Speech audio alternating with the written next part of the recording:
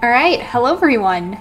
My name is Adam Twilight, this is Hex Mania, and welcome back to Danganronpa. Though you may have noticed a little bit of a change in the intro there. A little bit of a change in what's going on here. I decided to update some stuff. So the intro and outro are updated, and you can now see that I have a little avatar that actually lets me speak. And, well, I mean, I could speak before, but it was just an avatar in the corner. Specifically, very, very old art of myself. So, I thought it was time to update the art, possibly get into some PNG tuber type shit. And I think this is working really, really well. So, we're just going to continue from where we left off, and just, yeah. So, anyways. Monokuma disappeared, leaving us all depressed and in despair. Although it wasn't all despair, there was one small hope. Hey, Kyoko, Monokuma already mentioned it, but what's that key that Celeste gave you? Most likely, it's the key to one of the dressing room lockers. What? Then that means... Celeste probably hid it in there. I suppose sometimes it's easiest to miss what's right beneath your nose. Well then, we'd better go check. Good idea. But yeah, recap, we dealt with Trial 3. So, yeah. We left the courtroom and rushed to the dressing room. As we approached the dressing room, Kyoko looked back at us and said, I'm going to go on alone from here. Everyone else head to the dining hall. I'll check in with you later. Why exactly are you going alone? Do you even have to ask? As she spoke, she glanced quickly at the surveillance camera. That's not what I mean. Why you? There's still the risk of a spy, you know. Then I'll go too. You?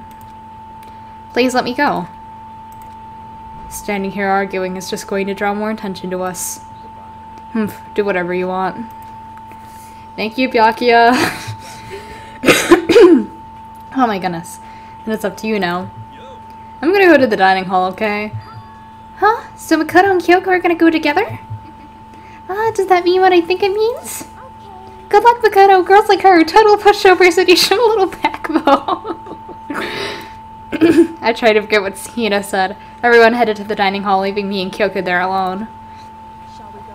Well, shall we? Yeah. We need to get into the locker. Kyoko took the key Celeste had given her and unlocked the locker. And as the locker swung open, we saw... Good morning! It's been a while, hasn't it? It's safe, thank goodness. I never heard Kyoko sound so relieved. It was like she was speaking from the bottom of her heart. I did just what Celeste asked. I didn't say a word. I stayed quiet the entire time. Oh, and... I think I might be able to open the last set of files soon. Maybe as early as tomorrow. I'm doing my best, so please wait just a little while longer. So now we can officially say that the case is closed. As far as this incident is concerned, sure, but... Can we take a second? Since we have this opportunity, I want you to be honest with me. Kyoko, please tell me, why are you trying to do what are you trying to do all on your own here at the school?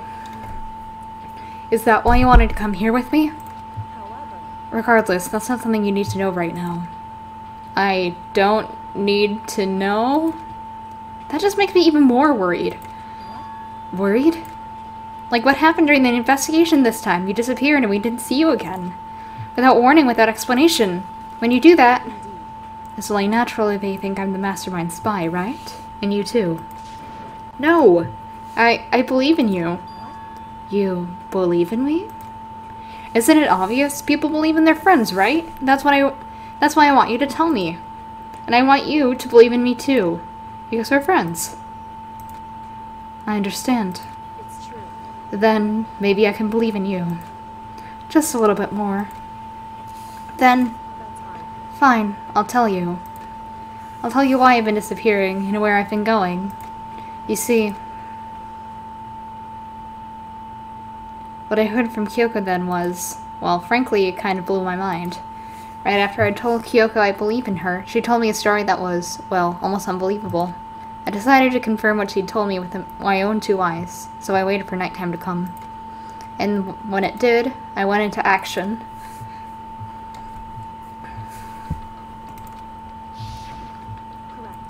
The boys' bathroom on the 2nd floor doesn't have a surveillance camera or a monitor in it. And in the storage closet there, way in the back, she said it was way in the back of the boys' bathroom storage closet, but could Kyoko really be right about this? Okay.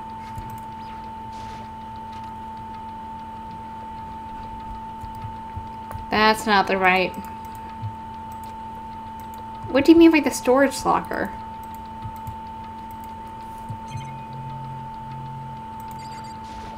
There we go.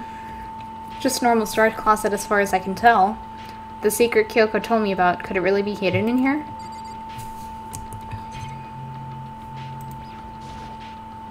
She said it was way in the back of the storage closet. But I mean, seriously?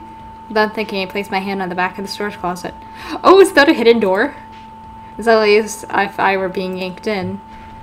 Oh, gashunk. At the same time I heard that sound, I fell right through the wall. I had no idea what was going on. Ba-bump. I had fallen through the back of the storage closet. Huh? It turned out, the back wall was like a revolving door, and I'd made my way to the other side. Just like Kyoko had said. In the boys' bathroom on the 2nd floor, there's a storage closet. And way in the back of that closet, there's a secret room. So this is the secret room. But what's in here?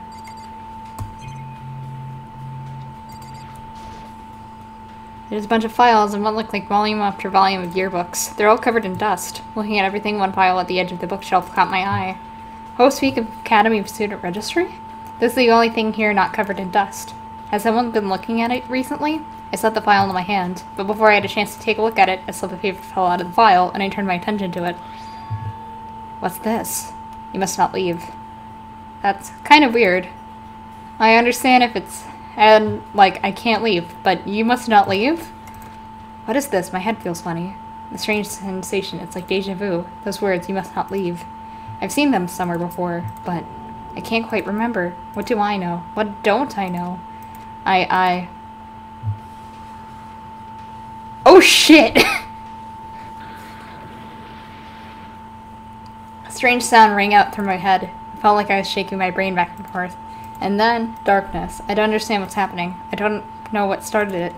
It's all over, and with that I opened my eyes. I didn't know how long it had been. Ow. Apparently something hit me and I lost consciousness. That's all I understood. The dull, throbbing pain in my head proved that much at least. An empty bookshelf. Empty. Gone. It's all gone. The yearbooks, the student registry, and even the note that had fallen on the floor. It's all gone? What does this mean? But my brain refused to do any more work. The insistent pain in my head began to spread across the rest of my body. But for now, I should go back to my room, get some rest. My body was heavy with pain, my mind heavy with thought. I dragged myself back toward my room. Somehow I made it back to the first floor of the school. The further I walked, the more I felt. Things are getting blurry. Can't see in front of me. I could have stopped myself from collapsing right there. And after that? As if from a vast distance I heard a sound. It was faint but undeniable. That sound, it's coming from the gym? As I desperately hauled my shaky frame toward the gym, the sound got stronger and stronger. What's going on? It can't be nothing. Here, in the gym?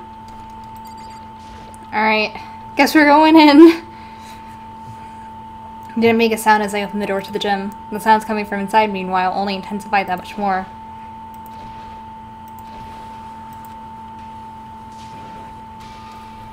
Oh shit! Sakura and... Sakura and Monokuma are fighting before making their rage battle beyond anything humanly possible. No, one side's not human, that's for sure, but regardless, I couldn't stop staring. I forgot to move or even breathe. What do you think you're doing?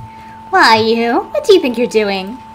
I asked you a question. What's the meaning of this? I asked you a question. What's the meaning of this? How dare you defy me? How dare you defy me? This wasn't part of the deal. This wasn't part of the deal. The deal? Made a decision. I've made a decision. No longer retreat.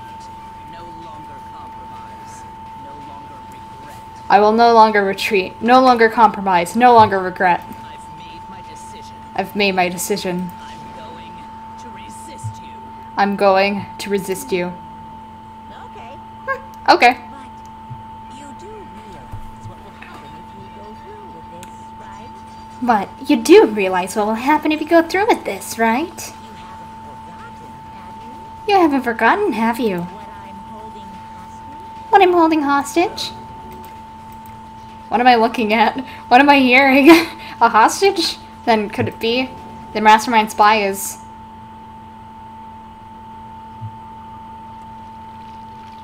Chapter 3 officially complete.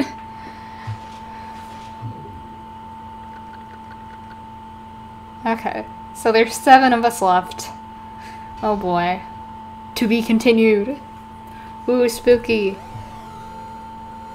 The super robot chest is present. Oh my goodness. Yes, I like to save. Leon killed Sayaka. Monokuma killed Junko. Then Leon got executed.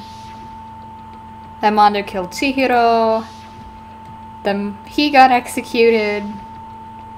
Hifumi killed Taka, and then Celeste killed Hifumi. And she got executed. And that brings us up to now. Next morning in the dining hall, the day after Celeste's case. So now there's only 5 of us here. Only a third of the number we started with. Loneliness has become commonplace. That's true. Still. What did I see yesterday? I don't understand. Sakura is the mastermind spy? Can that really be true? Makoto, are you okay? Oh, no, I'm fine. I can't bring it up in front of the others. If I did that, it would just confuse everyone that much more. Okay, in that case, let's eat till we pass out. What do you mean in that case? Well, cause look how scary everyone looks. It's gotta be all because you're all fighting on empty stomachs, right? If you fill your belly, I'm sure you'll all cheer up. So let's eat. Let's fry out some fish and donuts and eat till we can't stand up. That's like a deep in text style meteor impact extinction level event combination of foods. What? Those are both breakfast time top sellers. Still, the till we can't stand up part is a problem. After we're done, we need to go explore. That's right, since the class trial is over, new areas should have opened up. It's true. Plus, we still have alter ego. We don't have to give in to despair just yet. She's right. We need to plan ahead and think about the future. You got it. Yeah, think happy thoughts, not deadly thoughts. Like when we're gonna get out of here, right? When this is all over, I think I want to get reborn for serious. Reborn as someone serious. Hey, are you okay? That sounds like something someone who's about to die would say. I'm totally okay, I'm not gonna die. Why? Because there aren't gonna be any more murders. What makes you so sure? According to the spirits, I predicted it last night, since it revealed itself to me from the ether. There's no doubt about it. However, How accurate is your fortune telling anyway? how about that? I could usually hit 20 or 30% on a good day. That seems really low. It's not like some occult mystery. Well, yeah, it's not like it's ESP or whatever. Of course I'm only gonna get it right sometimes. The occult is bullcrap. I told you, my fortune telling isn't like some occult thing. Fortune telling isn't occult? You got it all wrong. Of course not. Clairvoyance is clairvoyance. Don't put it in the same category as cattle mutilation. Cattle... what? He's referring to the urban legend where aliens abduct cows and dissect them as a part of their research. Actually, No, you're calling it an urban legend? As a matter of fact, it's true. As a matter of fact, it's happened to me. It all happened one day when I went to go get a hamburger.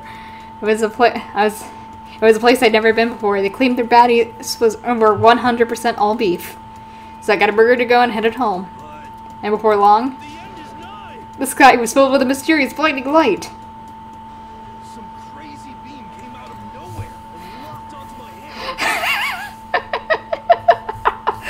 Some crazy being came out of nowhere and locked out of my hamburger. As soon as the beam touched it, the burger started floating in midair. As soon as the beam touched it, the burger started floating in midair. And And then, still floating there, the entire burger started coming apart. still floating there, the entire burger started coming apart. Part of it just vanished, while the rest fell back into my hand. One part of it just vanished while the rest of it fell back in my hand. Realize what that means? Do you realize what that means? The burger wasn't 100% beef. It must have had some pork or something mixed in.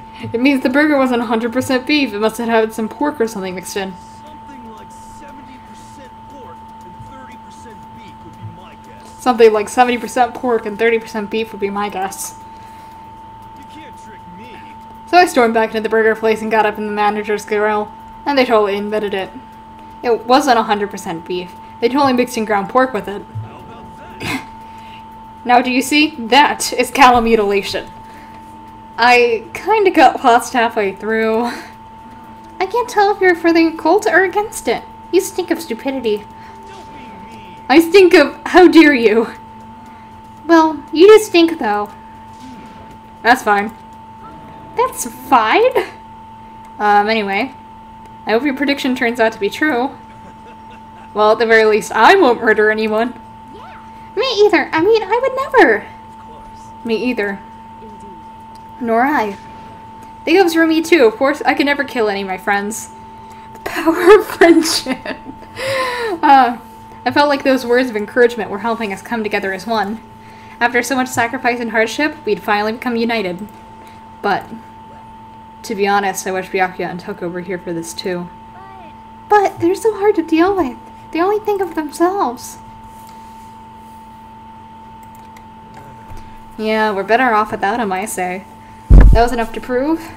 We were united for the time being, but within that bond hid a weakness and fragility.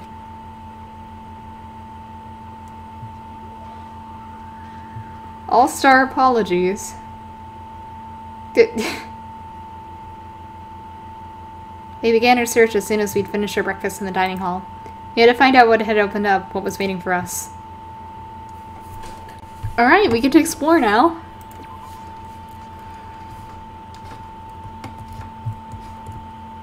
I don't think anything here has opened up, so I think it's just all in the next floor. Wait a minute. Wait a minute. Okay, that's still blocked off, okay.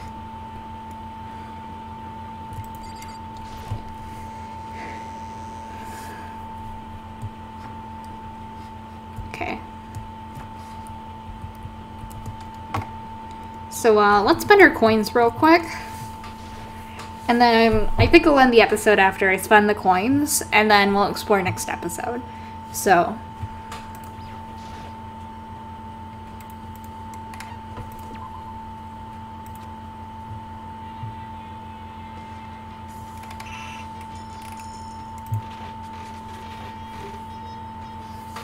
I'm just gonna... Wait. How much does it change if I put in 10?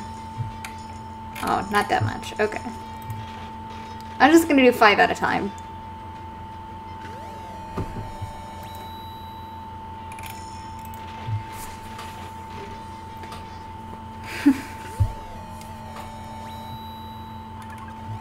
Oh.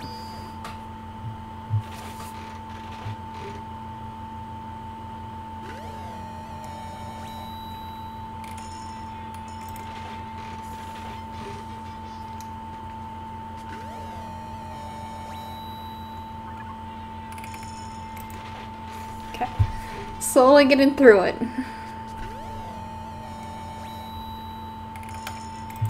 Slowly but surely.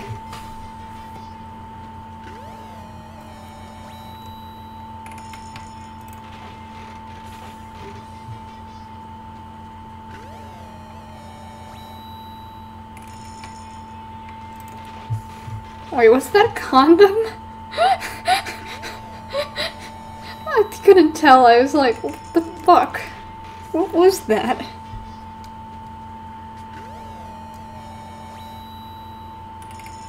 Okay. Slowly but surely.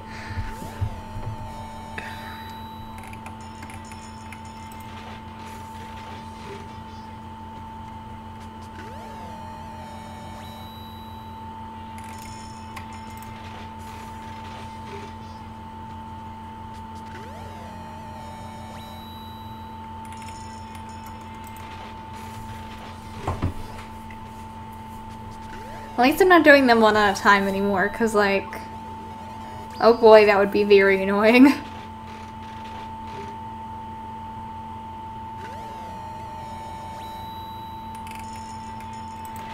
I'm sure it's very annoying for you guys before, so...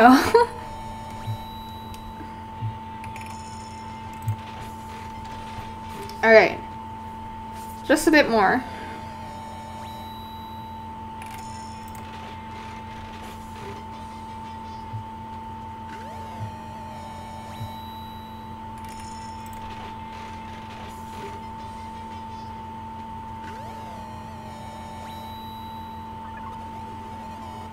Oh?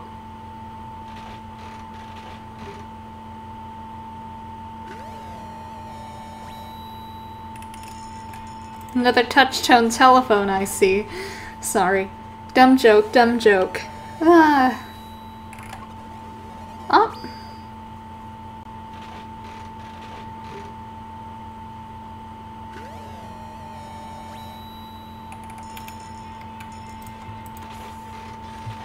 Okay.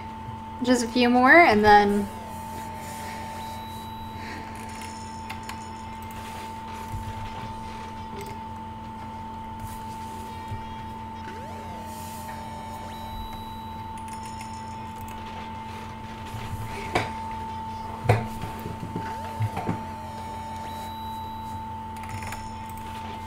Last one. Alright, wonderful.